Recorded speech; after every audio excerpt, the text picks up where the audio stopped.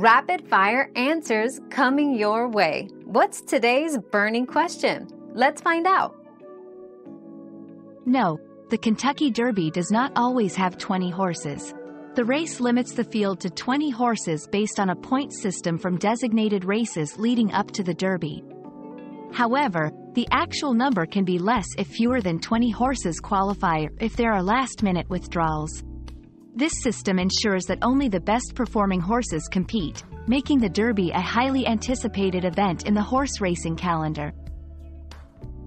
Your daily dose of discovery ends here, but the journey of learning never stops. Subscribe and join us again for more answers tomorrow.